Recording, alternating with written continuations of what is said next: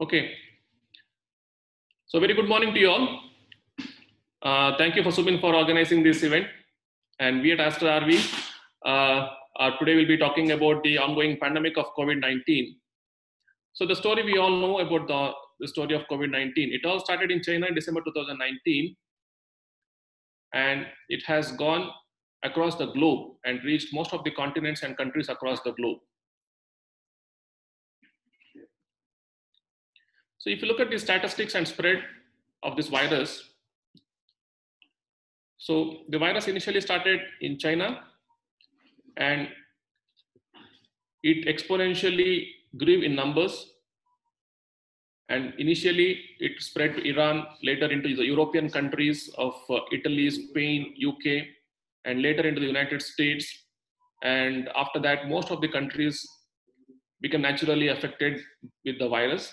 And today, there is no country probably in the world which can say that they don't have any significant number of cases.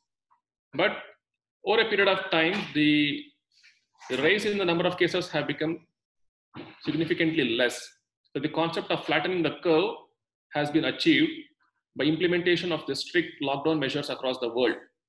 In India, here in India as well, this implementation of lockdown measures have been greatly helpful because we don't have a significant number of deaths as compared to the European countries. As we saw, the mortality rate in European countries was overall in double digits, and some of the countries even had a mortality rate up to 15%. But here in India, the mortality is between 2 to 3%, which is a good job done by us so far.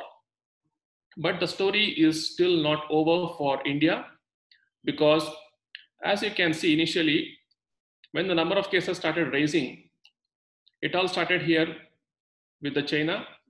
And as you can see, the number started increasing exponentially. And China implemented a very strict lockdown, and the number of cases started coming down. But Italy and Spain and United States, UK were not so aggressive, and their number of cases kept rising. But ultimately, when good sense prevailed, they put in the measures and the curve started flattening. But as far as India is concerned, as you can see very clearly, the pandemic is still not over for us, because number of cases continues to rise. The curve is still pointing upwards, and we still have a lot of time wherein the number of cases can continue to rise. So we all have to be very cautious in the coming days. The number of cases of COVID-19 can definitely go high, and even the percentage of mortality can also continue to rise. So how do we dissect this population criteria? So the number of people who are becoming sick and getting admitted to the hospital, let's say there are 100 people who are getting infected with COVID-19, up to 80% of those patients will have very mild disease or may even be asymptomatic. 14 to 15% of these people may become sick enough that they need to be admitted in the hospital and needs to be observed in the wards, requiring oxygen supplementation and other medications to treat them symptomatically. And up to 5% of these patients who are infected with COVID-19 may become significantly ill, requiring admission to critical care or intensive care, requiring ventilatory support as well as NIV support. So this is the current criteria. So we can be we don't have to be really panicky here, because up to 80%, majority of the patients will have a mild disease and they recover on their own. Further ahead, if you look at the age criteria, most of the people who become critically ill are going to be in the elderly population, above 60 years of age. Okay, so this is what happened in European countries as well, because they have more of elderly population there, and increased number of deaths which happened in the European countries was attributed. One of the factors was definitely the elderly population of the European countries. But here in India, we have most of our population is quite young compared to the European population. The second criteria which we need to understand will be the associated comorbidities. So what do you mean by that? People who are having cardiovascular disease, like people with heart diseases, people with diabetes, people with high blood pressures, people with chronic respiratory diseases like asthma, interstitial lung disease, COPD, smoker's lungs, etc. And a patient with cancers, malignancies, will be in a higher risk of contracting COVID-19 and becoming severely sick, requiring hospital admission. Rest of the people who don't have any existing conditions will not become so sick. Okay, they will definitely manifest with very mild symptoms. So as you can see here, with no comorbidities, they'll have only 1% risk of becoming seriously sick. And as the number of conditions increases, the risk of becoming severely sick also keeps increasing. Okay. So the most vulnerable ones, like the elderly ones, people with more comorbidities, needs to be taken care of more aggressively. Okay, so they should not go out freely. They should always take extra precautions, avoiding the crowd, wearing the mask, and hand hygiene, cough etiquettes. All of these precautions to be very strictly and stringently followed in this group of population, because they're more vulnerable of becoming very sick, requiring ICU admissions. So this is what's happening. In the month of April, the number of deaths caused by COVID-19 was in the 6th position. So with the progression of the pandemic, now it has come to the 3rd spot. So the number of people dying out of COVID-19 are increasing. Okay, so COVID-19 cannot be taken lightly. This can kill people, and kill people in huge numbers. So this has to be taken seriously, and all the measures needs to be implemented very stringently. So this is the concept of flattening the curve. As you saw this curve in many countries like China. So once the number of cases starts increasing, they increase very exponentially because of the spread of the virus from person to person.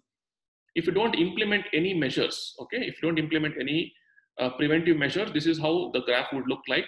But if you implement strict lockdown measures and all the precautionary measures, the spread of the virus or the pandemic will be very slow like this. So this line here is the ability of the healthcare system to take care of these patients who are coming their way being very sick. This is what happened in Italy.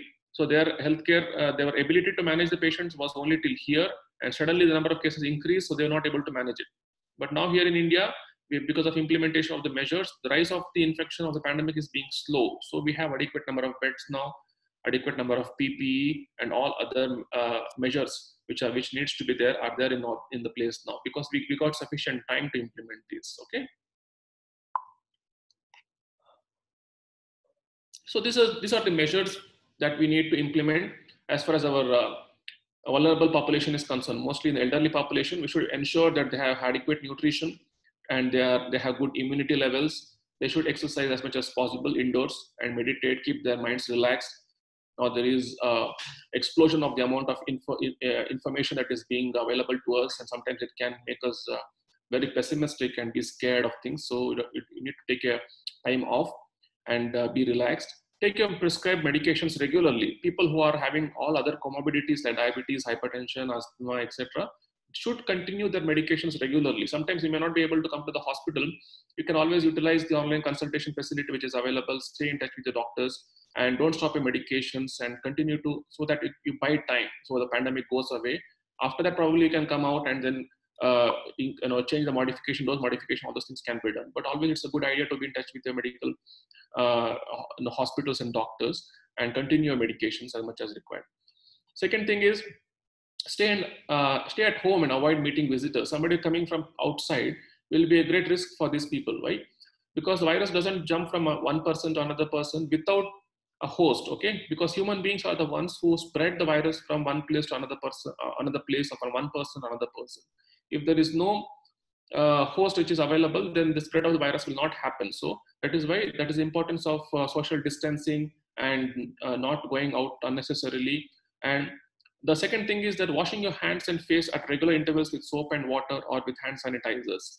Because if there is a virus and somebody is infected with the virus, he coughs and sneezes, and these viruses are carried in their droplet secretions and deposited on the surfaces like tables or maybe chair, etc. And some other person who has not been infected with the virus comes and touches the surface, he inadvertently picks up this infection from that in his hands, and from in those hands, if he touches his own face, like eyes, nose, mouth, etc., then that virus can go inside his body and can infect that person as well. So this is how the transmission of the virus happens. From person who is infected, it goes through the droplet when he coughs and sneezes and gets deposited on the surfaces. And the person who has never been infected touches the surface. After that, he touches his own face and he gets infected. Okay, that is why we need to keep our hands clean, keep washing our hands with soap and water and with the alcohol-based hand sanitizers. And whenever you're feeling sick, like with a cough, a sneeze, or mild flu-like symptoms, stay at home, take adequate rest, and whenever you're coughing and sneezing, make sure you're covering your nose and mouth. If you don't have any handkerchief or anything immediately, you can just use your elbow to cough and sneeze there, so that the droplet doesn't spread far and infect people around you. Okay. So other thing is that talk to your family members and friends via video calling. So if you feel like you're staying alone and you need to socialize, you can always use a technology of video calling and video conferencing. All the surfaces should be kept clean by frequent disinfection using the various disinfectants which are available. And whenever you have any respiratory symptoms, don't ignore them. Even if you have mild symptoms, get in touch with your hospitals or nearby clinics and get it sorted out. So it is better to be more overcautious in these times than to neglect the symptoms. Okay. So now with the lifting of the lockdown, most of the offices are being opened, and a lot of standard operating procedures have been advised by the government. And all of these measures are very, very important for us to prevent the further rise in the number of cases and the death associated with the pandemic. As I mentioned, the pandemic is not over here in India, and we need to follow all these measures very stringently. The most important is at the entrance of the office itself, everybody should be screened for temperature and should be asked whether they have any symptoms like fever, coughs, cold, etc. Only people who doesn't have these symptoms, staff and visitors, should be allowed inside the building. If somebody has these symptoms, they should be advised to go to a hospital or a clinic or stay at home and take rest. So people who are staying in the containment zones, etc., should be advised to work from home. If it is possible, that's always a good idea to stay at home and continue doing your work. Okay, if it is not absolutely required to go to the office. And drivers to maintain social distancing. Whenever you're traveling through your cabs, you should make sure the drivers take adequate precautions. And the surface disinfection with the help of 1% sodium hypochlorite solution should be done. The interior of the vehicles, the surfaces, the seats, etc. should be cleaned frequently when you're traveling in the cabs, the office cabs. The second thing is, so inside the office, people who are more vulnerable, as I mentioned, elderly ones or people, pregnant employees, people with more co-morbidities should take extra precautions and can stay at home and work from home if possible. And all officers and staff visitors to be allowed entry only if they're wearing face mask. Anybody entering the office building should mandatorily be wearing face mask or a face cover. And the proper number of visitors to the office should be limited to as less as possible. All the meetings as far as possible should be conducted using video conferencing. And there should be adequate information for the people entering the building as to what are all the precautions that is being followed in that particular building and what they need to do. As much as possible, there should be staggering of the hours. You can use appointment methods to reduce the number of people walking into the building. Give them a specific time wherein they need to come and get their job done, and then they can go away. So there is no excessive crowding which is happening inside the office building, which can lead to spread of the infection. And the people who are at the entrance, the security, the valet people, everybody should take adequate precautions like wearing masks, using gloves, etc. The common areas inside the office building, like the shops, the stalls, the cafeteria, again should also follow adequate social distancing measures. The seating and all should be adequately spaced so that people don't get crowded there. And people who are waiting in the waiting areas like the lifts, etc., should also maintain the social distancing measure. And whenever there is whenever the people are in the work areas as well, the hand sanitizers and the places to wash the hands should be freely made available so that people can keep cleaning their hands when they're touching any surfaces, including the computer systems. And the seating arrangement should be made as far as possible to maintain the social distancing norms. Then comes the most important thing about the ventilation of these buildings. Most of the buildings will be having the ACs fitted there, and there is a lot of queries and doubts regarding what type of AC should be used. So I have a separate slide for that. I'll come to that. Then specific preventive measures like the face mask, gloves, etc. should be used by all the employees and the people walking into the building as well. So whenever you're using the washrooms, the common areas, the lavatories, etc., the taps, the surfaces, everything should be cleaned as frequently as possible, because these are the areas which are shared by a lot of people and should be disinfected as frequently as possible. Okay, and people who are ill, who are coming to the office, should be informed to stay at home and report to the doctors as early as possible. Any person coming to the office reports any symptoms of fever, cough, etc., they should be immediately asked to visit a nearby hospital or a clinic.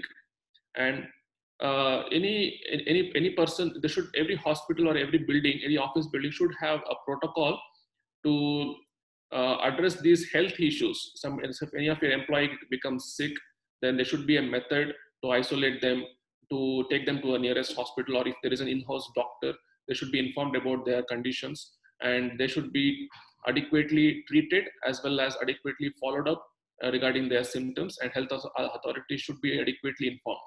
Okay. So and if somebody, people who are working with them who had become sick, the contacts who had come in contact with these people who have been working in the office and have become sick, so there should be, contact tracing should happen, and people who have been immediately in close contact with these people will be of a little higher risk, and people who stay away from them may be of little lower risk. So depending upon the ICMR protocol, so they may have to be tested for COVID-19, and they may have to be isolated for next 14 days, depending upon the symptoms and how severe is the amount of exposure. Okay, so there are a lot of guidelines there provided by the government. So please go through those. It's available in the MyGov website. Okay, and they keep changing and updating this information. So any office building, because that is the next hotspot wherein the people coming in from outside, from different areas, meeting together, and this is where the spread of infections can happen. So all these measures to be implemented very strictly, stringently, so that the cases of COVID-19 doesn't rise exponentially. Okay, so these are the different types of ACs, like window ACs, and we have the exhaust fan. So how they should be used in the office space. For example, the exhaust fan should run continuously for exhausting the hot air, supplementing air circulation of all types. So devices like ceiling fan, air cooler, room ACs, etc. So the basic understanding is there should not be a recirculation of the air that we are breathing inside a closed space. As much as possible, there should be ventilation which is happening, and the exhaust of the AC from the common area in the closed space should be taken out and to a distant place from the existing building. So these are all the different guidelines which are available, and I think the office authorities may be interested in knowing and implementing these things. Okay, so in the office, or when you come back from office to home, as I mentioned, hand hygiene is very, very important. So there is very specific methods as to how you should wash your hands so that the proper disinfection happening. So the first step is to put wet your hand and put a hand sanitizer or a hand wash, meaning the hand wash or a soap onto the palm, and rub one palm on the other so that there is a frothing and then the palm gets clean. Second is between the fingers, you rub your 5 fingers interlock with other fingers of the hand, and you have to rub it 5 times, and the back of the hand as shown here, and the base of the thumb. And the fifth step is to clean the tip of your fingers, the nail, etc., and the fingernails itself, the wrist. And once everything is done, again you wash your hand in the running water and you dry it with the tissue. So this is how you can clean your hands properly, and this is quite effective that way. So other precautions that you have to take care when follow that when you return home from your office will be immediately after coming back home, you have to remove your mask and gloves as per proper guidelines. You should not touch the front of the mask or inside of the mask. You have to remove by holding the strings which you use to put your mask on, and you should remove your mask and gloves as soon as you enter your house, and dispose them properly in a separate cover. The footwear worn outside can be sprayed with disinfectant such as Dettol or bleach and kept separately. Then fill a bucket of water and add a few drops of disinfectant and soak the clothes worn outside in water after washing. Whatever the clothes you have been wearing when you're working in the office, when you come back home. So first thing is you remove them and soak it in a bucket of water with the disinfectants and keep it for soaking there. Okay. Then after that, have a bath after reaching home. So wash your hands and feet thoroughly with soap and warm with the methods I mentioned now. and dispose of all the mask, gloves, and other possible contaminated material in a separate bag. Okay, so you take off your mask, take off your gloves, and put it in a separate cover and discard it separately. You take off your clothes and put it to wash, preferably with the disinfectant soaked water, and take bath as soon as you reach home, so that you don't carry any infection and spread it to people at home. Okay, so in addition to this, the CDC also has very strict guidelines as to what types of masks you should wear, and it says it is okay to wear a cloth mask, and anybody who is leaving the house should compulsorily wear a mask. Why is that? Because as I mentioned, 80% of the people who get infected may not develop any symptoms, or they may have very mild symptoms. Despite that, they can continue to spread the infection to others. Okay, they can spread the disease to others, despite they themselves not having the symptoms. This is why everybody compulsorily should wear a face mask or a face cover when they get out of the house to wherever they go, whether they're going to office, whether they're going to buy something, etc. So all times you should cover your face with a face mask or a face cover. Stay at home as much as possible. If you have to go outside, practice social distancing. 6 feet is the one which is currently recommended, and clean your hands as often as possible, as I have suggested just now. Okay. So what are the do's and don'ts for the mask? Wash your hands before touching the mask. Okay, before putting on the mask, wash your hands, because if your hands are already infected, and with the infected hands, if you touch your mask, you're transmitting the infection to the mask. So first, wash your hands. After that, inspect the mask for any tears or holes. Your mask should be of good quality and in good condition. And find the top side of the mask where there's a metal piece. Okay, this is for the surgical mask, which comes with a metal strip on the top of the mask here, and that is the one which should be placed on the nasal bridge, on the nose. Okay, and place the metal strip or stiff edge over the nose and press it so that it takes the shape of your nose, because each of our nose face contour is different. So, and this mask should completely cover your mouth, nose, and chin. Okay, the chin below should be completely covered, and the nasal bridge above should be completely covered. So this is how adequately. There should not be any gap between the skin and the mask. Okay, so avoid touching the mask. Once you put on the mask, don't keep touching your mask with your hands. Avoid always touching the mask, and also touching your eyes as well. So if you want to remove the mask, you remove the mask from the behind the ears. As I told, the strings which you have tied behind your ears, those are the ones which should be held, and remove the mask in the front. And keep the mask away from the surfaces while removing it. Don't touch any surfaces after removing the mask, and discard it properly inside a bin. After discarding the mask, again wash your hands properly. Okay. So what you should not do not use a mask which is ripped or damped. A wet mask should immediately be discarded and changed. Do not wear the mask over the mouth or nose. Okay, if you wear a mask, you should completely cover your nose, mouth, and chin. It should not be like covering only the mouth and not the nose. Do not wear a loose mask. A mask should be tightly fitting, and there should not be any gap between the mask and the face. It should not be very loose, otherwise it is of no use. Do not touch your mask with your bare hands. Do not keep pulling your mask up and down while talking to people. It should always be there on your face even when you're talking to other people. Okay, and do not allow the mask to be at reach, to be should become clearly discarded. Like kids playing at home should not be able to go and touch them and get infected with that. Okay, so there are clear-cut guidelines of using the face cover, using the cloth mask as well. The cloth mask should cover your mouth and nose completely. It should snugly fit on the face, and there should not be any free space between this face cover and the skin, so the air doesn't go in between the mask and the skin. So, and along with this, you should take all the precautions while removing the mask, as I just explained. And after using this cloth mask, they should be cleaned regularly every day, and with the help of either a washing machine or with the help of a bleach powder with the warm water.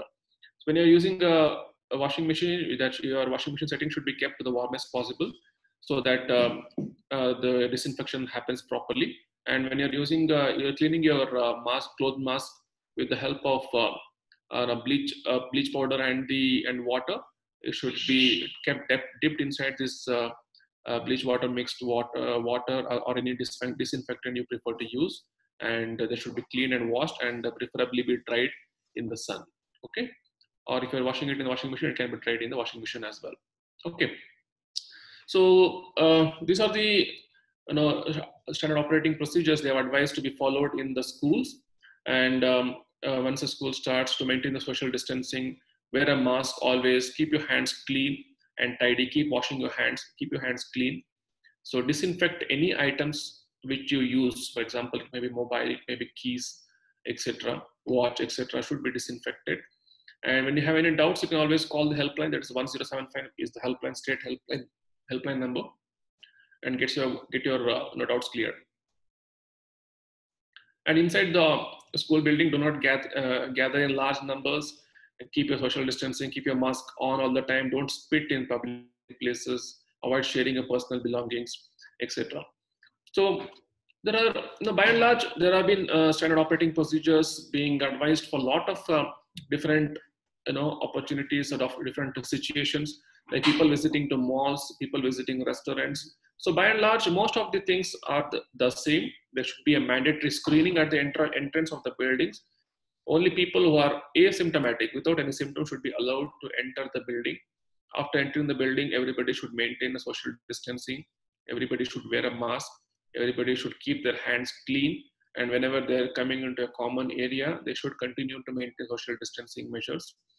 So these are all the common methods and common precautions that everybody needs to follow.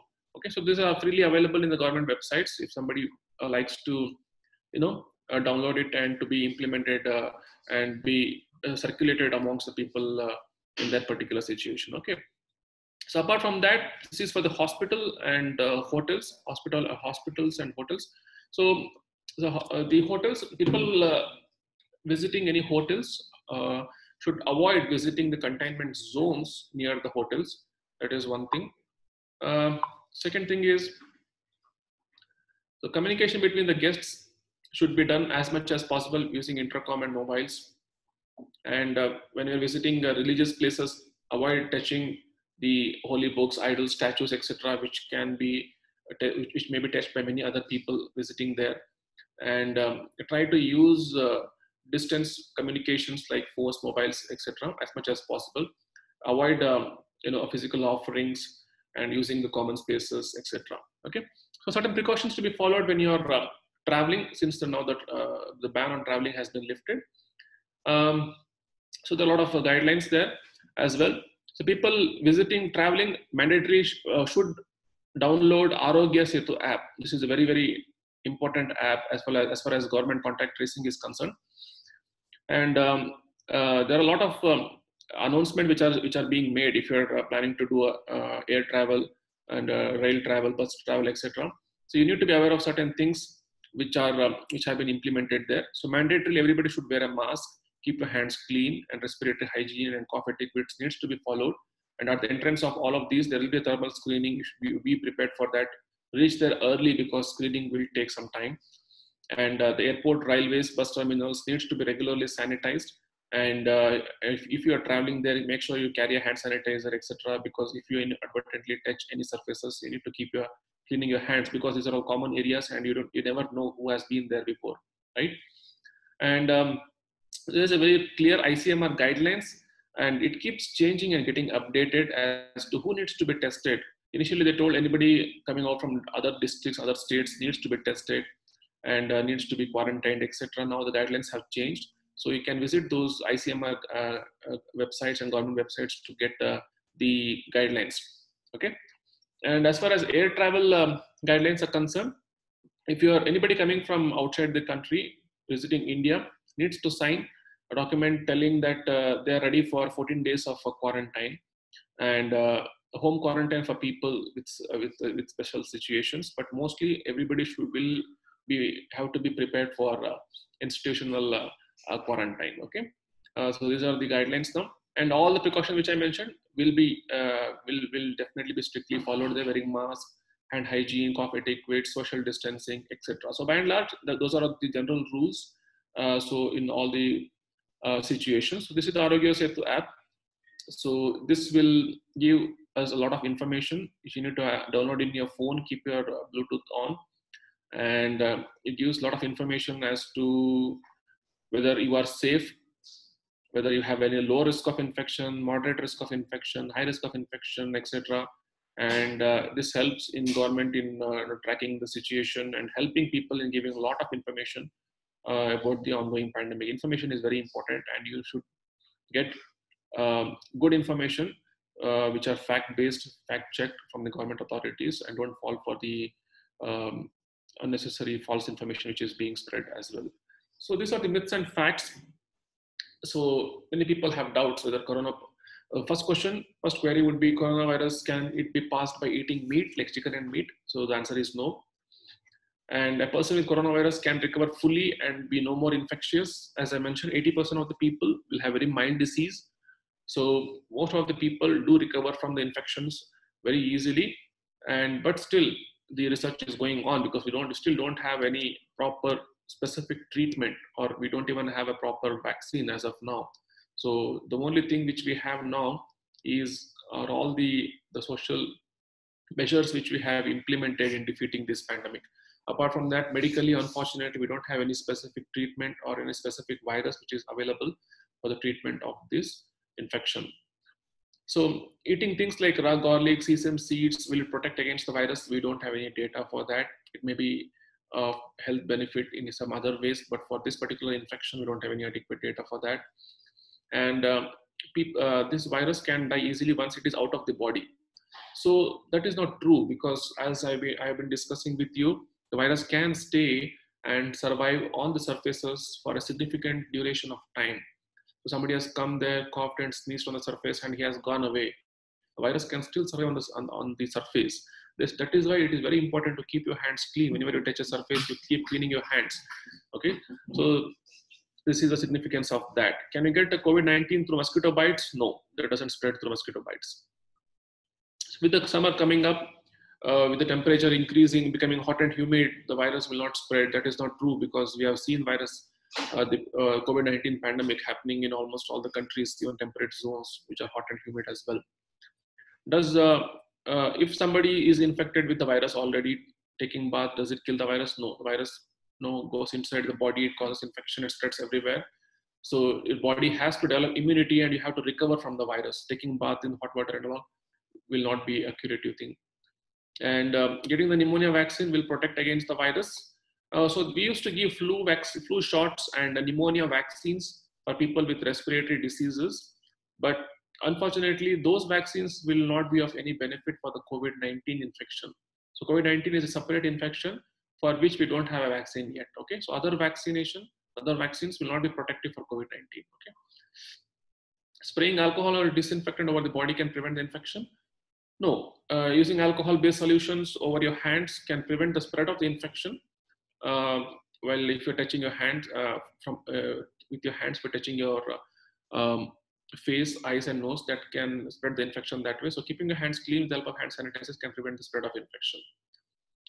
Regularly rinsing the nose and with saline will prevent the infection.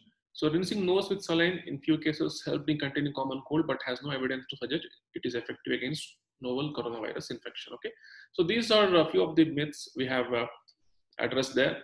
So this is currently has become the norm, the new normal. Everybody have to wear the face mask, and it's become a new flag for the current world, for the new world order probably. So this virus has, in a way, has brought all of us together, has leveled the ground for all of us, and has made us humble in a way. So as of now, this is the new normal. We have to be very cautious, use the face mask regularly, keep your hands clean, follow all the social distancing measures. So until this pandemic is over, we have to be following these measures significantly in a very, very proper, stringent ways. Thank you all. Thank you so much.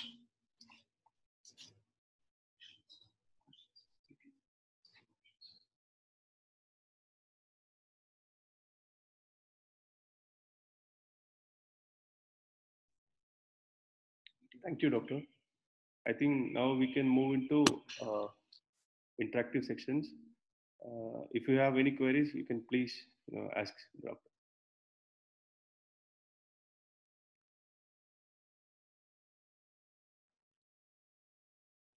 We can message also in the chat. Yeah.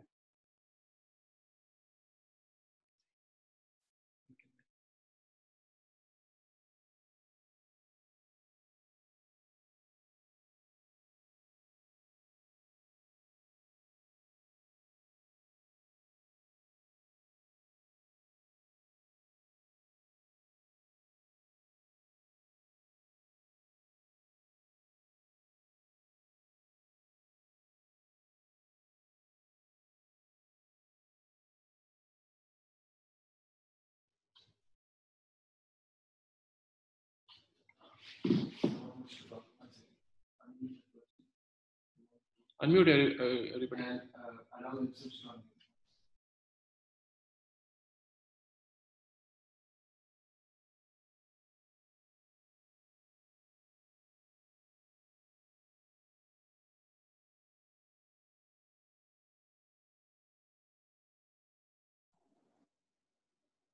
Doctor, could I ask a question?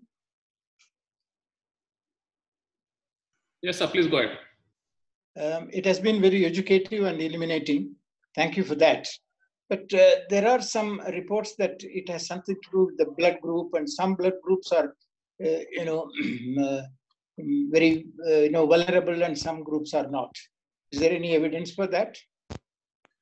So as of now, we are not determining the blood groups for the treatment of these patients because as far as our information is concerned, the data coming out of US, UK, etc. So there is no correlation with the blood groups with the severity of the disease itself. So the strong correlation has been with the age and associated comorbidities.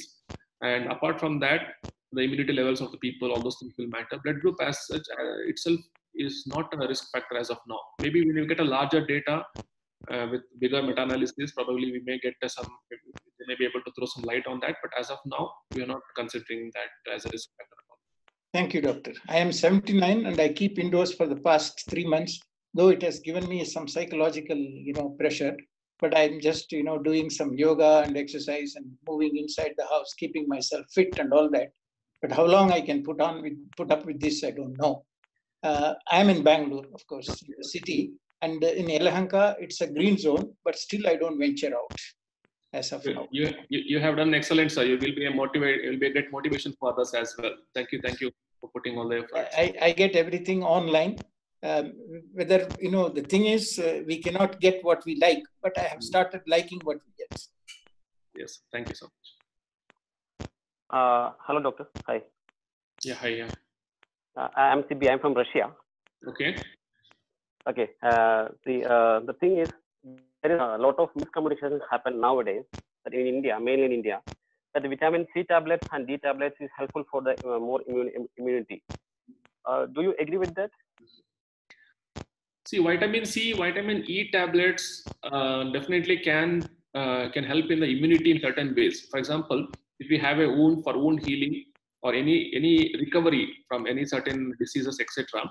In a general way, all the vitamins, zinc, etc., all these micronutrients are definitely useful in getting better or getting healed from the disease or the wounds. So in that way, definitely it may be of benefit, but we cannot say that this is the cure. Okay, so it can be an add-on for the treatment of the infection, virus, etc.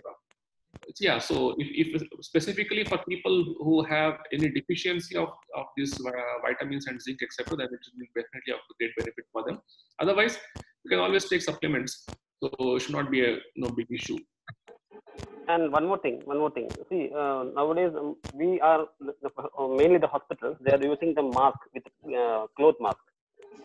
So in my experience, I think that is very dangerous nowadays because always they are touching. We cannot identify the both sides. So it is beneficial, but mainly I think most of the hospitals, mainly in Kerala and some of in Karnataka, Bangalore, they are using the mask. So cloth mask? The face mask with cloth, cotton cloth. Mainly we were used face mask. Yeah, see, the face mask made up of cloth is not recommended for hospital use. For hospital use, it is always the surgical mask or the N95 mask, depending upon where you're working. Because hospital is not like a homogeneous place. We have OPDs, we have entrances, we have OPDs, we have inpatients, we have ICUs, we have OTs. So depending upon the risk of exposure, we advise to use different types of masks. For the general population, cloth mask would be sufficient. But people who are at higher risk of contracting the infection, people working at hospital, are recommended to use surgical mask if they're working in the hospital in the common areas. If they're working in the OPDs with higher risk of contracting the infection, patient is sitting in front of and coughing in front of you. So obviously cloth mask is not sufficient. You have to use proper N95 mask. And if you're working like a pulmonologist like me who do high risk procedure like producing a lot of aerosols like bronchoscopy procedure, gastroscopy procedure, so they need to use proper mask with respirators and complete PPE kits. So definitely not recommended to use simple masks in the hospital. No. Thank you, doctor. Thank you so much. Hi, doctor. I am Gaurav from Hyderabad. I had a question. So, like we see that certain medical firms are claiming that they are actually being positive in creating the vaccine for coronavirus. How true would that be? And will any kind of such vaccine will be available in the market soon? So the vaccine trials are happening in a lot of countries. Even the vaccine efforts are happening even in India as well. But preparing a vaccine is one thing, and doing the trials, whether they work, and the dosing of the vaccines, how frequently you have to give vaccines, and once you give the vaccine, how long that immunity will last. All these are lots of questions are involved with the vaccine, the process of manufacturing or identifying a vaccine. It's not like it's not a simple procedure, and it will definitely take a lot of time from the experiences of from our previous experiences. So if somebody claims the vaccine, So will it be like something? no, as of now, there's no vaccine has been recommended to be used for COVID-19 as of now, but definitely a lot of trials are going on, and we're still awaiting data regarding that. So a lot of companies, a lot of countries are doing a lot of trials. Yes. Uh-huh. Good afternoon, doctor. This is Mrs. Pillai from Nagpur. Yes, ma'am. Go ahead. Sir, I just wanted to ask you if someone is traveling from other states. Mm-hmm. So what are the precautions they should be taking during their flight? And once they come here, is it advised for 7 days quarantine or a 14 days quarantine? Home quarantine. Yeah. So basically, what these guidelines and the guidelines keep changing every day. Okay. Even we keep updating ourselves. Okay. So the best thing for you to do is to get in touch with the airlines through which you have booked your tickets, and they will they're supposed to send you a detailed information regarding that. As far as common precautions are concerned, you have to keep wearing a mask all the time, keep hand sanitizer handy, and avoid coming in contact with people, maintain a social distancing, and travel light. Take as less luggages as possible. And when you're entering the airport and exiting the airport, there will be screening happening there. So we have to be patient and give them proper information. And as far as quarantining measures are concerned, it all depends upon whether you're entering a containment zone, whether you're entering different zones. So you really need to check it more specifically from the people, the airlines to which you're traveling, madam. Sir, but once they come home, is it possible that we can have, food together or talk to each other following all the protocols? Or should they be confined to the room only? It all depends upon the symptoms of the person who has come back. So if they're totally asymptomatic and if the government has advised that their observation period is over, then probably they should be okay. So nevertheless, it's better idea to download that Arogya Setu app and keep yourself updated and keep following all the rules. And if you have any symptoms, definitely inform the health authorities. It basically becomes everybody's responsibility. It's not like somebody is telling us to do and we have to do it. I don't feel like doing it. It's not like that. So it's a pandemic. It's a global responsibility, and everybody have to put in their efforts and understand. Thank you so much, sir. Thank you. Dr. Yadav, good morning. This is me, Arijit here from Bangalore. I have a question. Yes, sir. Go ahead, sir.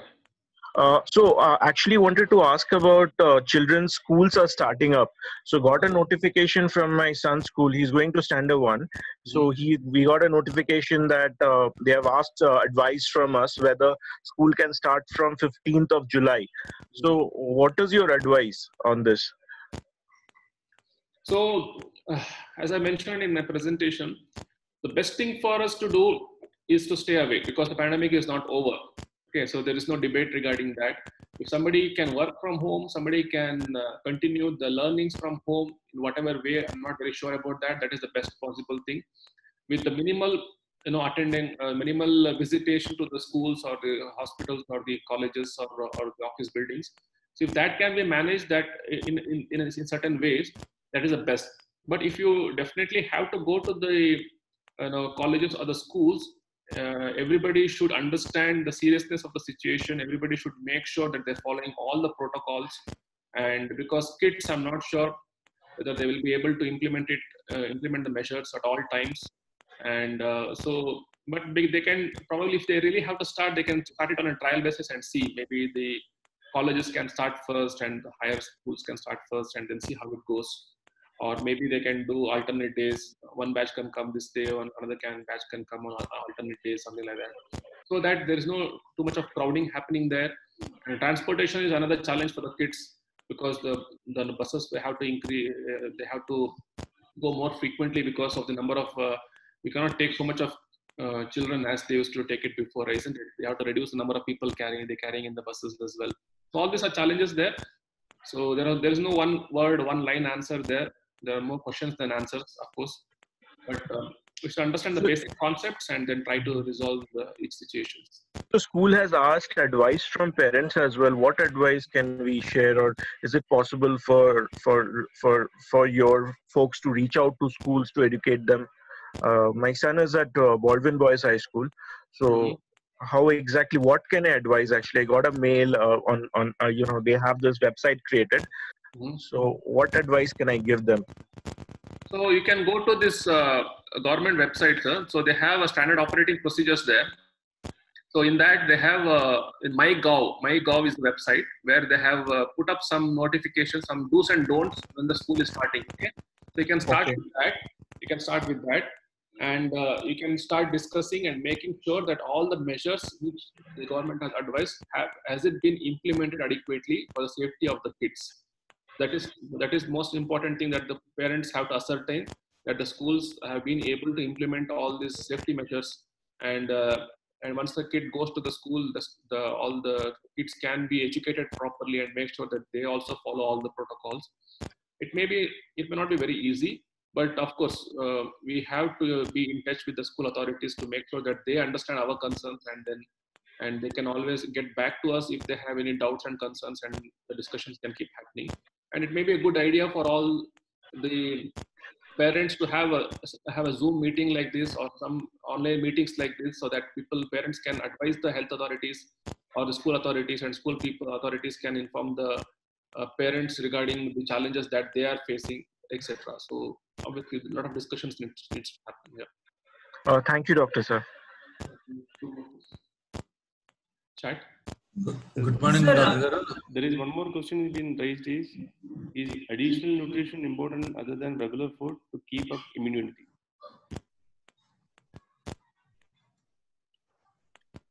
See, nutrition-wise, as I mentioned, any healthy food like vegetables, salads, fruits, etc., is always good in boosting your immunity. Adequate rest you need to take.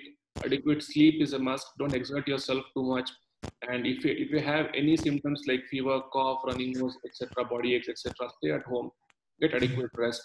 So these are all the precautions, because body can fight and take care of most of the mild infections. So you don't really have to worry. You have to just give it time and opportunity for the body to take care of this situation. So nutritionally, don't starve yourself. Eat on time and eat healthy food. Those things should be sufficient. If you are a healthy adult, body should be able to take care of the mild infections. So if you are somebody with comorbidities, then definitely there are specific things that you need to follow to keep yourself safe. Good morning. I'm Dr. Rangaswamy from Hyderabad. I would like to know, apart from this bleaching powder solution, that is sodium hypochlorite, is there any other agent for disinfecting or sanitizing the premises, like clinic or house or room or whatever? Do we have anything else? Yeah, hospital we are using sodium hypochlorite and bleach, sir. Apart from that, people we have tried using the Dettol and other solutions as well. But you need to see which surfaces you are trying to clean, isn't it? For example, equipments like specific equipments have specific requirements. For example, our bronchoscopes, endoscopes, and all, we cannot clean with this hypochlorite, and we have to use glutaraldehyde, Sidex, etc. So if your different equipments have different needs, but in general, the surfaces can be cleaned with sodium hypochlorite and bleach. That's what we are using currently. But when it comes to specific surfaces, like for example, systems, laptops, rubber surfaces, the scopes, instruments, certain instruments have certain criteria. So those obviously needs to be followed. And for hand sanitization, skins and all, alcohol-based solutions, the the hand rubs which are available in the hospital, those hand rubs are sufficient and good enough. And if those are also not available, the best thing is soap and water. Wash your hands with soap and water, following all the methods which I showed. That will take care of most of the things. Some agents are suggesting, like, you know, nano silver with zinc oxide, etc. Something things are there. So things are coming up. New things are coming up. Can we rely on that, or go ahead with the same bleaching powder solution? I would still go with the time tested thing unless it is proven, because I'm not very quite aware of that. I have to discuss with infection control team. No studies till now. There is no studies. That's why I'm asking. I can't really recommend. Thank you. Okay. Sir. Thank you.